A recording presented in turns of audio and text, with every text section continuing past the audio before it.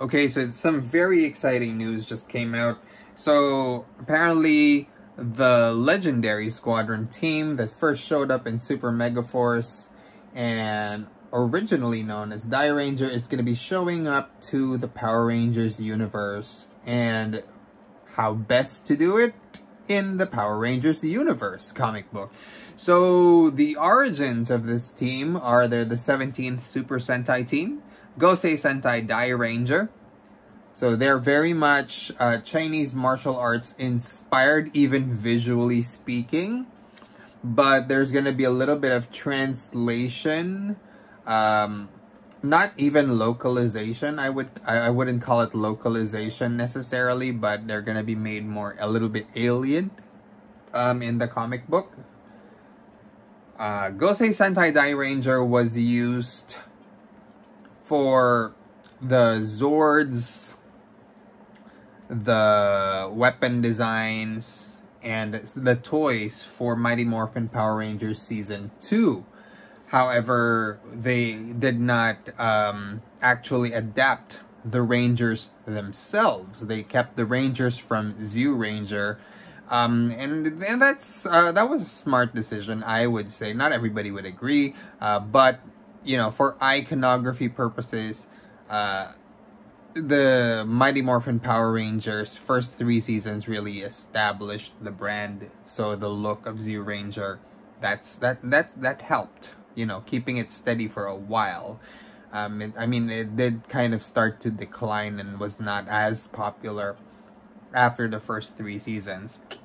But of course, like me, everybody really wanted some level of Dairanger representation in Power Rangers, and we eventually got it in Power Rangers Super Megaforce.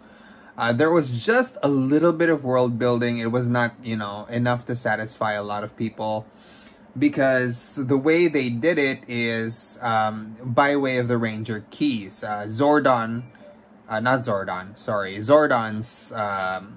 mentee, or Ward Gosei, who was eventually the mentor of the Megaforce Rangers, gave the legendary Ranger keys to the Megaforce Rangers for the legendary Squadron.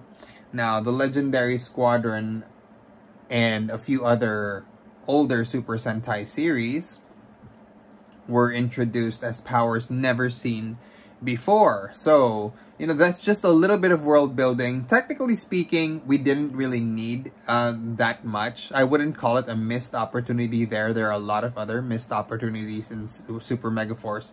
That probably isn't one of them. It's just great that, you know, there's acknowledgement that there's other teams.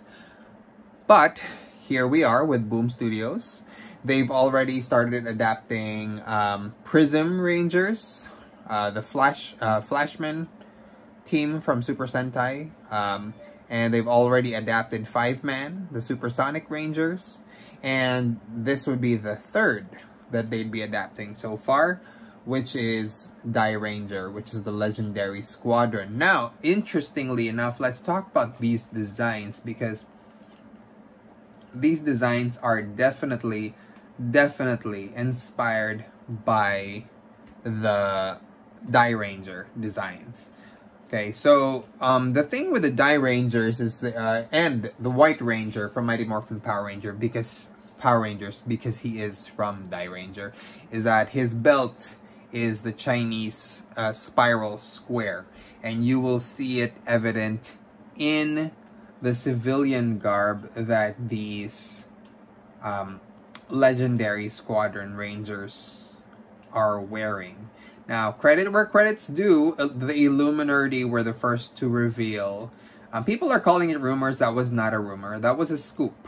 They literally got the scoop that we are getting the Dairangers in comic book form, and they were the first to report it.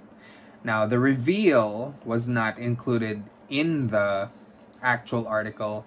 The reveal of the Rangers, visually speaking, was shown in the Fan First Friday, December 10th, for Eastern Standard Time.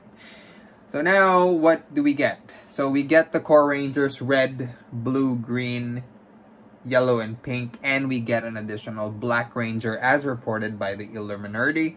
We don't get the Ranger form for Black yet, but it's quite obvious that these are the legendary Squadron Rangers from the Chinese square spiral designs that are all over their costumes. But more than this, the square spirals, there is one more thing. If you look closely at their chest emblems, I guess you can. I don't know if they're gonna be the same iconography as their power coins, if they do have those. But the emblems are, for the Red Ranger, it's the Red Dragon. For the Pink Ranger, it's the Firebird. For the Blue Ranger, it's the Unicorn. For the Yellow Ranger, it's the Griffin. And for the Green Ranger, it's the Lion. Now, in case you guys are, you know, wondering why I'm using the English terms and not, you know, Kilin, Tenma, let's just, you know, keep it simple. Those are the Power Rangers names for those Zords and animals. So the iconography that are on the helmet of the Dairangers or the Squadron Rangers and the Zords, when you kind of whittle it down, you get those designs. Now, just looking at it individually, you kind of don't get the sense that, oh, this is, you know, the unicorn emblem. But if you start putting them together, like side by side, then you're gonna kind of understand what I'm talking about. Oh, definitely, yes, this is, you know, when I put this next to the other emblems, then you can definitely see that they're inspired by those particular Zords or powers. Now, as for gender representation, okay, I don't want to jump the gun here, but because there is one cool thing that we kind of picked up on when the Fan First Friday announcement came around. The Blue Ranger is using they and them pronouns and looks very much androgynous. So I would say that's non-binary representation right there, which is awesome because we haven't had one. And the thing is, I don't want to jump the gun and, you know, say which genders are present, but I guess I'm just gonna leave out blue because, you know, you have blue as non-binary. But from what we're seeing here, we have possibly another gender swap. Again, I don't want to jump the gun. It's just that this is how it appears. If it comes out that the Red Ranger is also non-binary, then yeah, then that's the case. But for now, it appears that the Red Ranger is female. So that's another gender swap right there. Doesn't usually happen for Red Rangers, but this is pretty cool that we're getting a female Red Ranger leading the team. Pink Ranger is still female. It is interesting though, because in Dairanger there have been male Ho Ranger before, because there have been, like, you know, it's a legacy team. As for the Yellow and Green Rangers, they appear to be male. Now, whether I'm getting this feel from the art that it's a very progressive society. So, you know, there may be more non-binary representations here or anything else like that. But just from looking at the designs, they appear to be male. So the Yellow, Green, and Black Rangers appear to be male. And it's interesting because, you know, it's just a big shakeup, and I like it. It's very cool. Now, it does, they did rather say in Fan First Friday that, I'm not sure if I'm understanding it right, but these may be Morphin Masters. Now that we know from the Boom comics that it's not just 6 Morphin Masters. But if these end up to be the Morphin Masters, I mean, we've seen green with a skirt, so we have a male green here. So you know, we don't really know how that's gonna work, but yeah, we're gonna see. We're gonna see how that goes. If it's the same team that we see in Dino Fury, or if something's gonna happen, or if that's just a preference thing, I'm not sure. But yeah, all of this is very cool, very different, very much a step in the right direction, I would say. Very much in the now.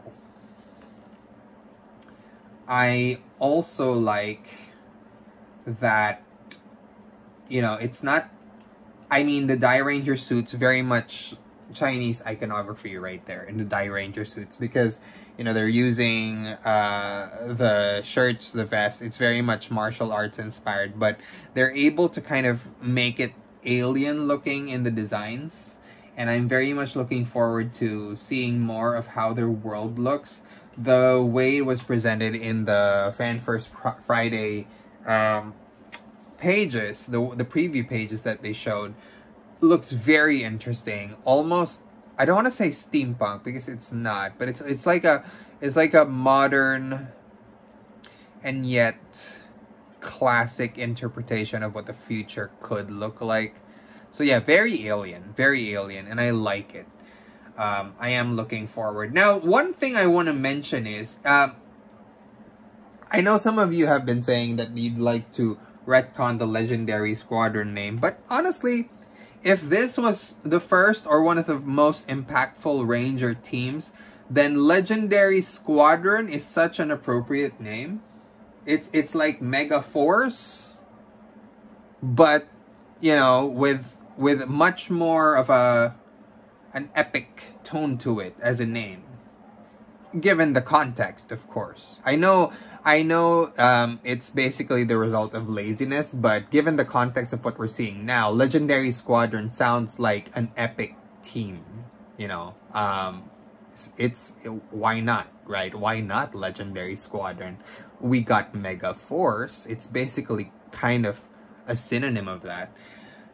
The other thing that I wanted to mention is the implications, though. I mean, we have here a Ranger using the Red Dragon powers, the Lion powers, the Unicorn, the Griffin, and the Firebird powers.